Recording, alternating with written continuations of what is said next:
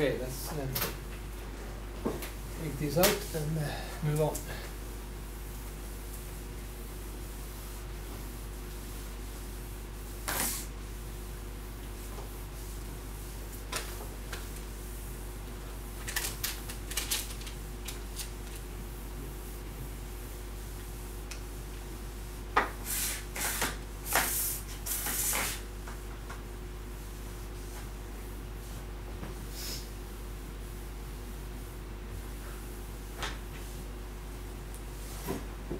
You probably understand this kind of first part here is more like introducing the methods, okay, and then we kind of apply them in the second part. So you have to be a little bit patient before you really see this and how it works.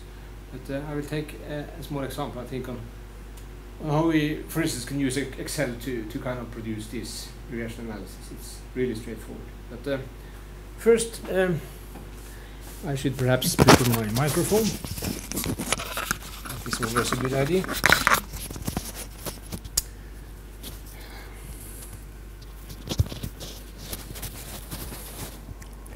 Okay. There is in the textbook I just need to find my notes here. In the textbook they look at a special case of this model, which is described in the late parts of chapter 2. They look at a situation where the x's are time. In many cases, you can use regression analysis to make trend estimates in a kind of time series fashion. Time series data is, of course, data which is serialized on time. So you have one observation in January, one in February, and so on. We, in our example, which we kind of looked at on the board here, we also introduced some time-based data. But of course, regression analysis is not necessarily meant to be used in a time-wise manner. That's not necessary. But in some cases, as I said, it could be that we do so-called regression on time, meaning that the x variable actually is a time variable. What happens then is, of course, that this x changes values to a more specific set of values, and that specific set can be applied mathematically to produce a different, in principle somewhat simpler formula than the one we looked at, actually the two formulas we looked at. If you look in the textbook, I'm not so sure if you find it simpler, but let me just show you how it works, okay? So then x1 equals 1, x2 equals 2, and so on, okay? That's the basic point. What this means then is that we can say something specific about these sums, can't we? The sum I equals 1 to n of xi is then suddenly 1 plus 2 plus 3 plus 4 plus up to n, isn't it? When we define our x's to be this subset of all possible x's. And if you know some mathematics, which you probably don't, then this sum can be expressed like this. Have you seen this formula before? You have, Maria. Mimonu, you have. What about you, Joe? Maybe? And what about our Norwegian friends? I think so. You think so? Okay. Have you seen this one then? Then of course we get 1 plus 2 times 2, which is 4, plus 3 times 3, which is 9, and so on, isn't it? It can be written like this.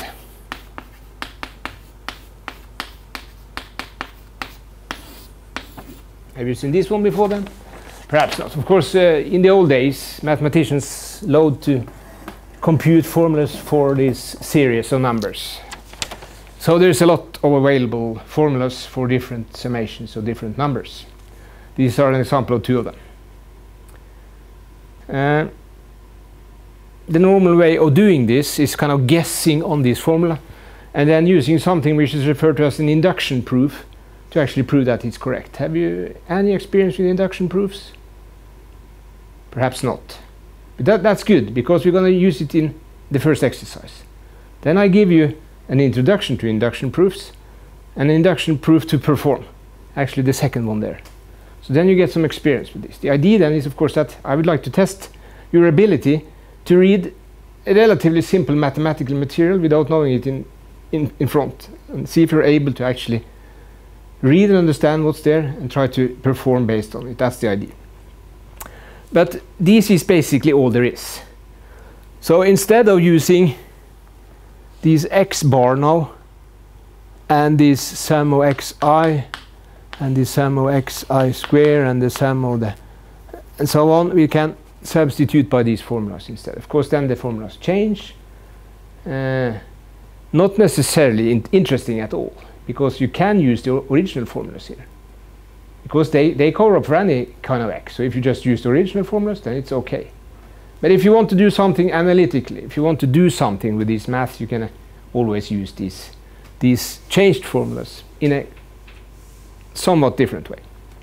But this is really not the big point. You don't really need to care about this. This is not important. The important part was in the previous lecture, where we actually derived the whole simple linear regression model. So now I would like to make an example, okay? See how we can do this in Excel. Of course, now you basically know how you can do it. You can have these two sets of numbers. You can input the numbers into the formula and compute it. Of course, you have to make some sums and some square sums and so you have to compute that, input it into the formula and compute. But fortunately, we have some tools which do this for us, more or less out of the box. So let's look how we can do this very simply in Excel. We used Excel somewhat in our event economics course, didn't we? So you remember this tool? Looks like this. I think we used it, didn't we? For some plots and some kind of stuff, okay? So now we need to enter our y's and x's here. So let's construct some observations. Suppose we stick to our example of flats in Molde and the interest level. So we had some numbers, didn't we? yi, xy. This is then sold flats, and this is interest level. So let's put in something here. Let's say we can, in a certain year we sold 100, and then the interest level was low, 3%. Then we sold 50, it was higher, 8%. 75, somewhere in between, maybe not so much, 7%. A high one at many years ago, 12%. Only 33 flats. How many numbers do we need? Maybe a couple of more. There was a 2% observation here. It's actually a little bit smaller than that one, 98, just to make a little. It should in principle be larger, but it's I just emphasize that these observations should be kind of outside the line now. A final one, 1, 2, 3, 4, 5, yeah, 6.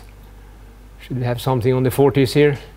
49 flats was sold at an interest of 8%. So you see we can have the same value here, but different values here. Okay, now we can enter the numbers into Excel and see what's happening. Or actually how to do it. So, should we take the y's first then? Then it's 100, 50, 75. Yeah, please help me. 33, 98, 49. 49. And then for the x's, 3%, 3, 8, 8, 7, 7, 12, 12, 2, 2, 8. 8. Okay, we have our numbers. The first thing we do is to plot them. Do you remember how to do a plot in Excel, or have you already forgotten? You don't use Excel too much, do you? Okay, then we have to do it again. We mark our observations. We insert something. In this case, it should be a graph. And we should pick a scatter plot. When you want to plot two variables against each other, we always pick a scatter plot. Okay, so let's pick a scatter plot here. And maybe we just want the dots here. So there we see our observations in a plane where the x-axis is, x-axis is here then, and the y-axis is here. Maybe it should be the opposite way around. In any case, this is it seems to be the interest on the y-axis here now, and so we should have perhaps turned them around. Maybe we should do that to make it a bit nicer. That's easy, isn't it? Just get rid of this one, cut it off. Then we take this one and hit Control X and then Control V, and then we do it like this. Repeat the process, pick a scatter plot, and now it's right. Okay, now we have the interest on the x-axis and the output, in this case the number of solved flat, on the y-axis. It doesn't really matter, it's the same figure, isn't it? So you see here now we have these options. So drawing over line, we can draw it perhaps somewhere in between here, if we would guess, don't you think so? If you were to try to guess where it should be. It seems to maybe it should go through this point and then in between here and up here. Okay, that's our guess. Let's see what the model does. Now this is very easy. You just click on the points to mark them, then do right click, and then it says add trend line down here.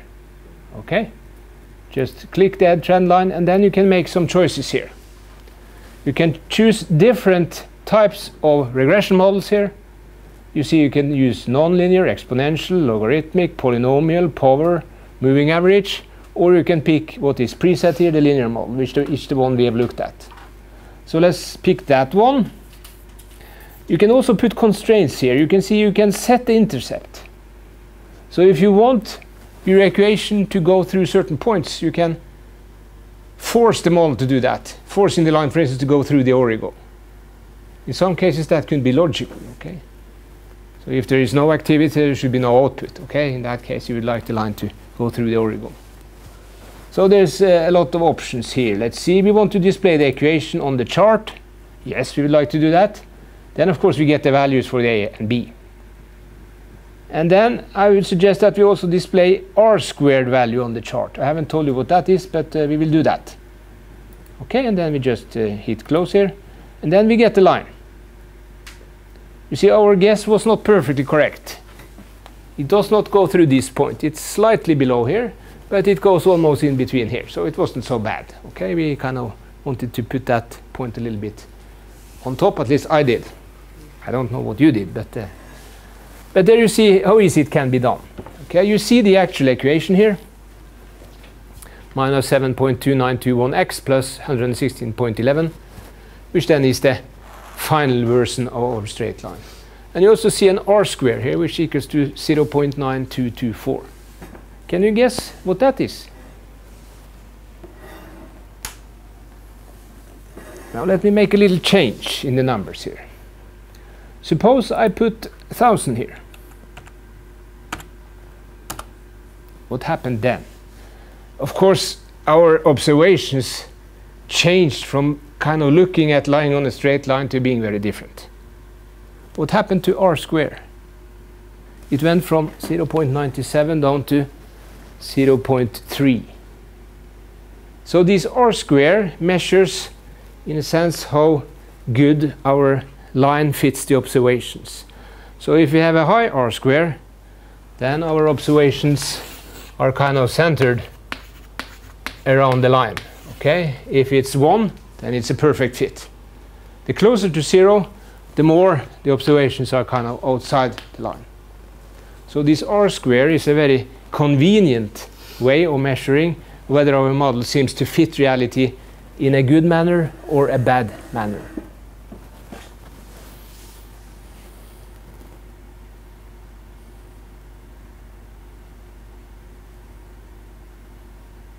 So the only difference here from what you at least should be used to making plots is to pick the correct plot, which should be a scatter plot, and then mark the observations by clicking on one of them, then right click to pick up the menu where you can choose add a trend line.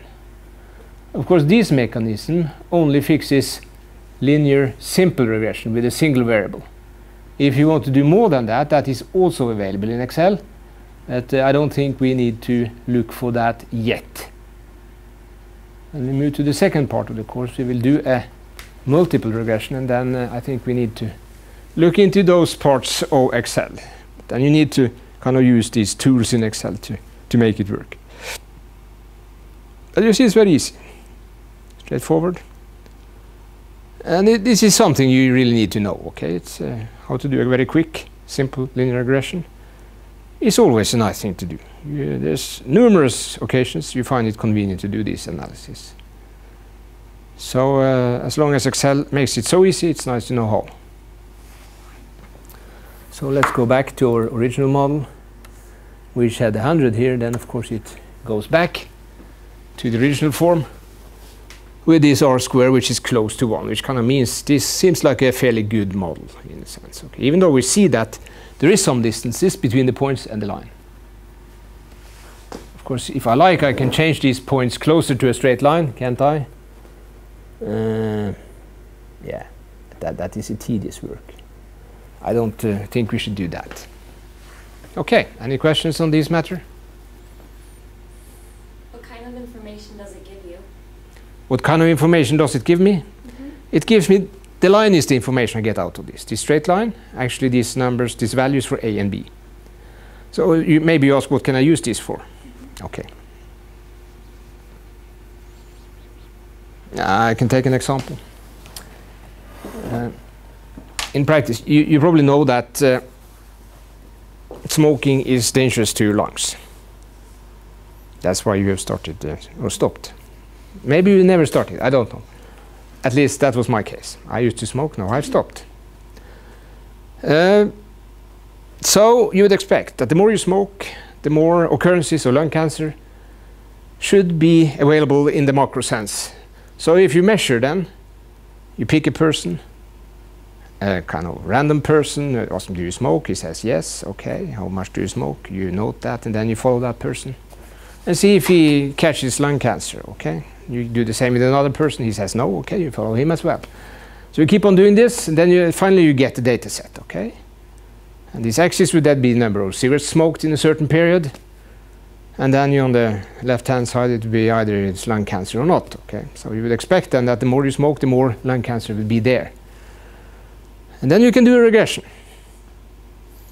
And you can do a little bit more on these matters. You can, for instance, do a test on whether this parameter, which is kind of linked to the connection here, this B parameter is either 0 or not. And that test kind of then confirms whether there is a link between smoking and lung cancer. So this is a classical example of application of regression analysis in a matter which has meant something for some people. So, of course, the ideal way would be to do a kind of microbiological analysis, kind of showing what actually is happening in persons' lungs when you smoke cigarettes, and of course they have done that as well. But this is kind of used as confirming hypotheses about stuff. Okay. In principle, the method was made in situations where you could perform controlled experiments. If you know some physics, you probably know that if I look at the vacuum tube, okay, this is a tube where it doesn't have any air in it, okay, and then I have a device here where I have a ball, and I can drop this ball here. So then I can change the distance from where I dropped the ball, and then I can measure the distance and the time spent before the ball hits the ground, okay. So I can measure S, which is distance, and T, which is time, okay? If you know some physics, you probably know that there's something called Newton's second law. Have you heard about that? Yeah, it looks like this. Force equals mass times acceleration. And by doing some slight math on this one, you can arrive at the conclusion which says that the distance which should be traveled by an object without air resistance under only influence of the gravity looks like this. Okay? This is a classical, very simple formula from physics. The point here is this is an experiment we can control. Okay? I can kind of change here, then I put it down here, I repeat the experiment, and I can move on like this till I get the amount of observations that I would like to have. Now, of course, I can measure the S, that is a number. I can measure the T, that is also a number. And I can square it, which of course is also a number. So these could play the part of Y, and these could play the part of X. Of course, I can put this half in here, so then I get this equation here. Y equals G times X, if you like. And if I force these through Origo, I can do a regression here to estimate this G. This G is something like 9.87 or something around C surface, and it changes whether you're up or down. It's kind of a physical constant which tells how much acceleration a person or any object gets if you throw them out of an airplane. What you should use that for is something different, but then you can do a controlled regression. And in this case, you have a model, it's sensible, and you can test it by doing regression. So that was kind of the original application of this stuff. Later on, of course, people observe that if I have data, I can still do regressions, even though I can't control the experiment. If you think about the smokers, you would really have to tell somebody you should smoke and you should not smoke. That would be kind of an unethical experiment, don't you think? Yeah, like Mengele did during the Second World War and that kind of stuff. It's not assumed custom to design experiments like that. Okay, so you can't. So you kind of get the data you get, and that is a weakness with doing regression. It could always provide errors. The other problem with regression is that it could be underlying variables. If you think about smoking, the only thing you actually show is that people who actually smoke get more lung cancer than people who don't. But it could be reasons why certain people smoke and certain people do not smoke. You see? We know that certain people smoke, certain people try to smoke but do not continue to smoke. Other people try to smoke and continue to smoke. It could be a difference between these two groups, couldn't it? They could have different genes, for instance. Those genes could actually be such that, in principle, that the people who smoke, if they didn't smoke, they would actually catch more lung cancer than they did smoke. Do you see my point? You can't guarantee this. And this is the problem with applying these kind of methods in research in general. However, many people do all the time. So you must be very careful. A true causal relationship is not necessarily easy to find. So even something which seems quite obvious, the link between lung cancer and cigarette smoking, is really not in principle obvious, even though it seems kind of. Everybody who has smoked has gotten the feeling that this is not healthy. You get more colds, you get more pain in, and so on. So it's something there, I think. So this is what you can do it for research or in practice if you want to. It could be a production process, for instance, where you have a variable you can manipulate and you want to find out how the production process responds to your manipulations. Then you can do experiments. And you can, for instance, find out that if I turn a little bit more, I get a little bit more out. So you can try to optimize your production environment. This is another application. So there are numerous possible applications for this. And of course in forecasting, as we shall see later on. We can use this in forecasting. That's kind of obvious, isn't it? Suppose we observe the height of Norwegian young men on their military initial service. Okay, we do that in Norway. So each time a recruit comes to start doing military service, there is a measurement of height and weight. Okay, let's stick to height. Okay, now suppose we have a lot of time information about this height, and we know something. If you look at these data, they are kind of increasing. You've seen that, haven't you? People get higher everywhere in the world. Okay, so if you observe that, then you have time here, and then you have height here, and then you get an impression that this might be some kind of connection which may continue. And if you want to use this for prediction, then of course you can say, okay, today people are 186. Okay, this is 2013. Let's go back to the Viking age, see how tall they were there. Okay, this is around 1,000 years ago. Maybe they were just 140 then. I don't know. And we can use that. Of course, we can use this the other way. Just extrapolate here. So if we move 100 years ahead now, maybe there are 210 then. Okay. Of course, at some point, we get the feeling that these get silly, don't we? Well, I don't know. Maybe not. It's a matter of how we feel. But that is the typical way of using regression in forecasting. Okay. We will return to these later on. Okay. Any other questions? Do we need to save this? Do you want to have this?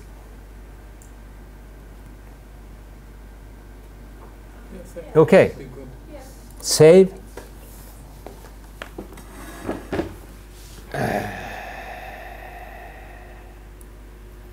Desktop. What should we call it? Regression example. Flats in Molde. Oh.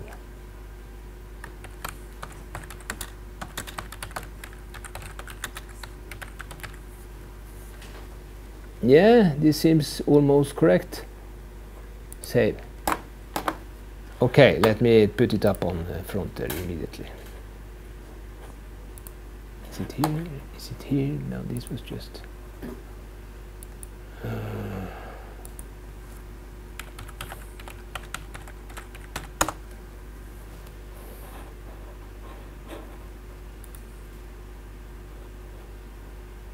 What happened to the fronter button? Do you know? This is in Norwegian. Maybe it's easier to find it in English. Student life? No. Study programs? No. Research? No. Students.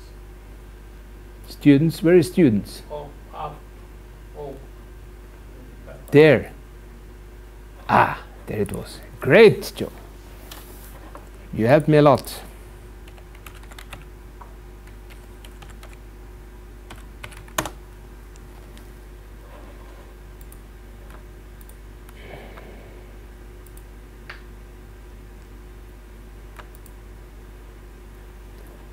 This Java stuff. Do not show this again for this app. Maybe that will help.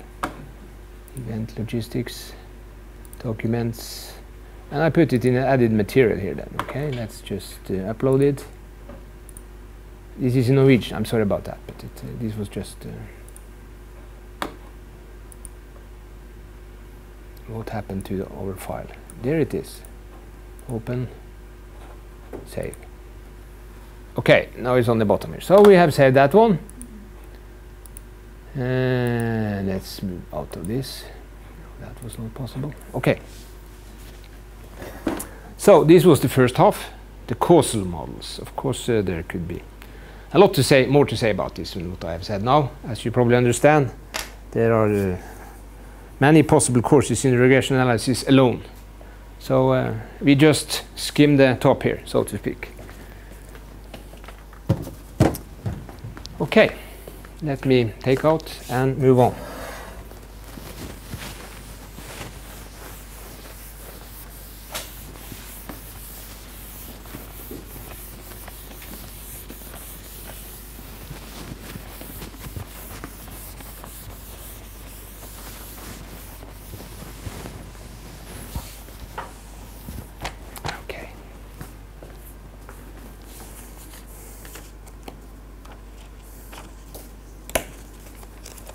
So the next topic would then be time series models.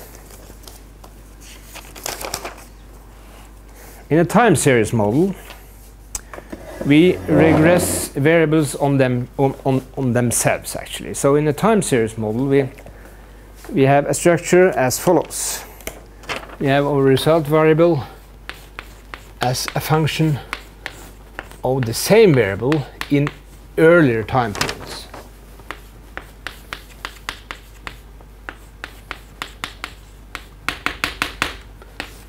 As many as we like, and then we must, of course, here as well include error terms. Okay, so we must have some kind of error term here in the same manner as we had in the regression model to kind of fit the actual model. But we can open up for a more general structure here where we have more than one error term also regressed on themselves. So in general, this would be a typical time series model.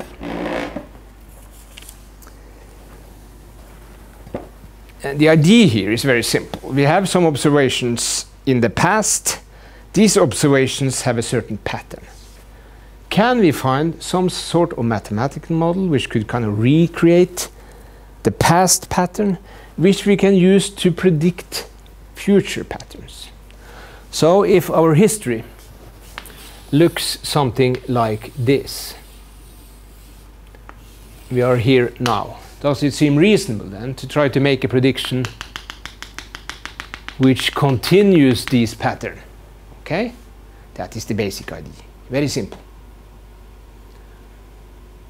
Just like in the regression case with the height, it could be very silly. On the other hand, on a relatively short term, as we deal with in logistics, perhaps not so silly. Of course, if history changes at this point, maybe it could be like this instead, going down. In that case, we miss very much by doing this. But to be able to distinguish this pattern or this path from this path would mean the need of additional information. Saying now we're at the top, it goes down. So this is basically what time series analysis is about, trying to recreate historical pattern, extrapolating these patterns into the future and use them for decision support in logistics.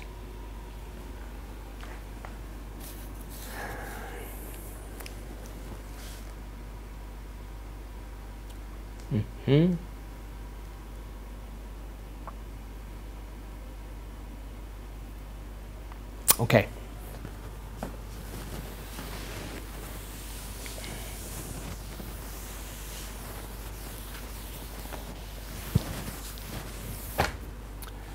There are certain standard patterns. We have the trend pattern, which is a line either up or down, saying that something is increasing or something is going down. We see this in practice, don't we? If we sell a product, either it's growing or it's decreasing.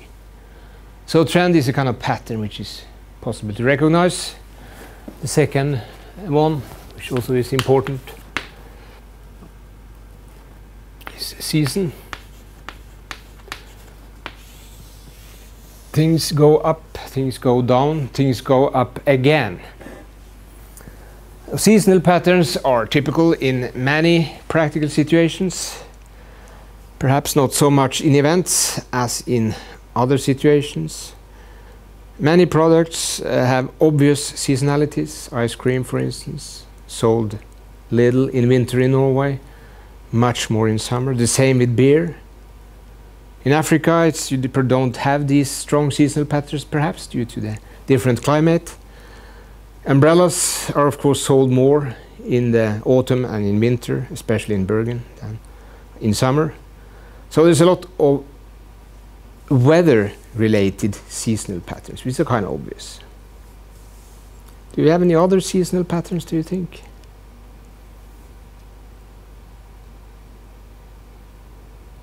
We have something we can refer to as calendar seasons. There are certain products which are sold more in certain time periods, which is not weather related. For instance, at Christmas. Then we sell special stuff, don't we? Special Christmas food, Christmas trees, and that kind of stuff. There is not much sale of Christmas trees outside the last week of December. So that is a very short season, but a very strong season. Easter products, you know, yellow rabbits, whatever. In Molde, for instance, I would expect that the beer consumption has a double week seasonal pattern. So each time there is a home match here, you sell more beer in general in Molde than the week after when there's an away match. Perhaps. I don't know. I would expect that. Of course, you see the same pattern related to these matches when it comes to bed nights at the hotels. There are more, if there are big matches against big opponents locally, then Rosenborg or Vålerenga, so there will be some more guest nights on the hotel. So you see these seasonal effects. Any other seasonal effects you can think of? Is this calendar and this weather? There are probably a lot more, but that's really not the point. The point is that we observe these effects, and we must kind of try to take them into account when we make our forecasts. We see it in the housing market, don't we? There's a drop down before summer, keeps low at summertime, and then takes up again when summer stops. So summer is holiday, nothing is going on, and so on. They don't hire many journalists in summertime, do they? There's not much to write about, so you don't need any journalists, and you just use the same story as last summer. We have this time. In Norwegian we call it agurktid, which means in English would be translated to cucumber time. Have you? Is that? I don't know whether that's an English term actually. Maybe not. It means that you can write about cucumbers, I assume. Whether that's actually is the case. So there's a lot of seasonality around, and that must be taken into account. Okay, then we have something we call cycles. In principle, cycles behaves like seasons, but they're kind of longer waves. They could kind of return in 10 years or 30 years or 50 years or whatever. Okay, it's a lot of economic stuff seems to follow such cycles. There's a lot of disagreement about whether they actually exist. We seem to see in capitalistic economies that it may run with growth a certain period, then there's a recession.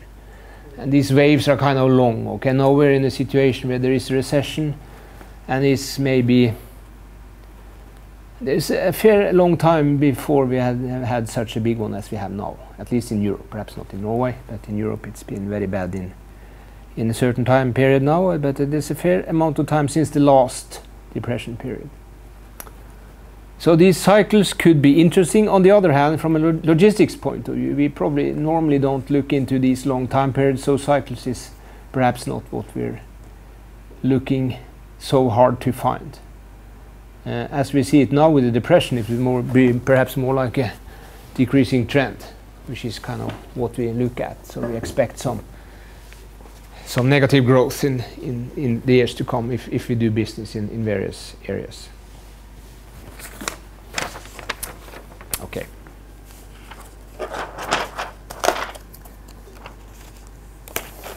Of course, randomness itself, noise, as we say, is a pattern which kind of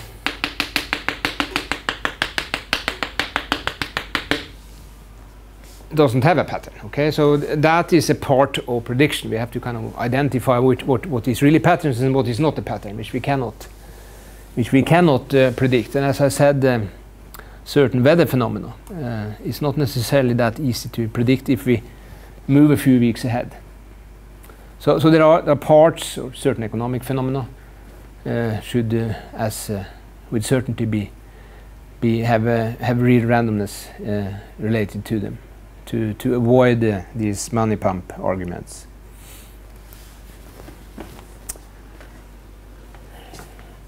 Okay, let's define a new notation now. Now we stick to the textbook notation. Okay, so let's use that. So instead of using y now for the predictive variable, we use 2-5 notation. We say that D1, D2, capital D, up to Dn is observed demand values.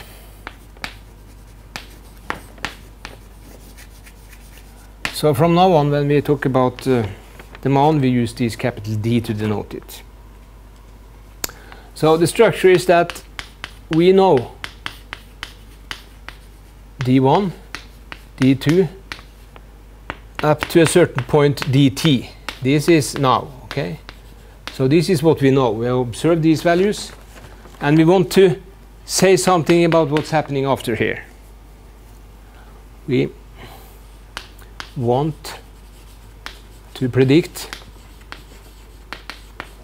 dt plus 1, maybe dt plus 2, and so on, for a certain amount of periods in the future. The these predictions are given names. So ft is the forecast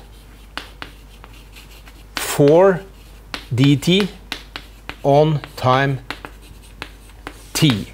Okay, this is, you see this? Yeah, I observe something, and maybe I've made a forecast a few pairs in front, so I have this forecast, but I also have the observation at a certain point in previous time.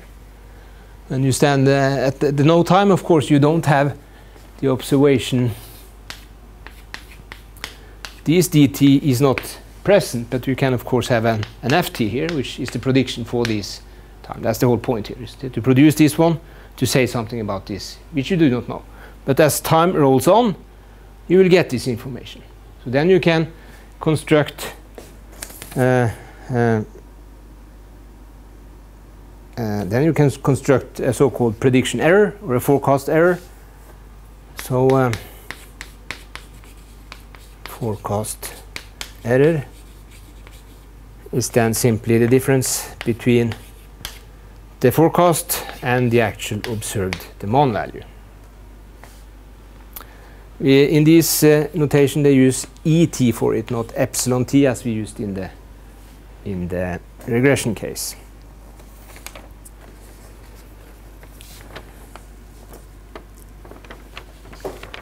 We started by, oh, it's time for a break, isn't it? Yeah, I think we take a break.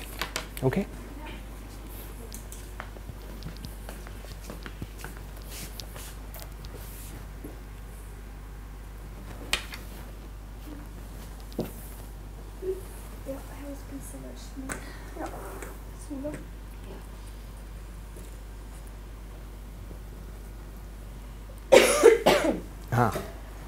I think I got the remote, didn't I?